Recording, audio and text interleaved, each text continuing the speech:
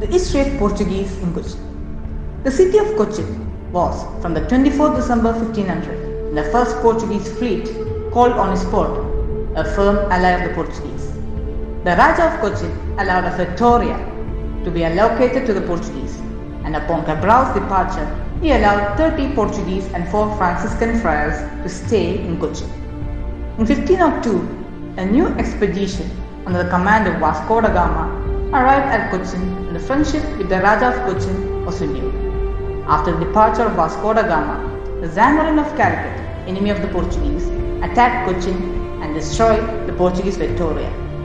The Rajah of Cochin and his Portuguese allies were forced to withdraw to the island of Vypin. There, they were reinforced by the crews of 3 ships under the leadership of Francisco de Albuquerque and some days later by Duarte Pacheco Pereira.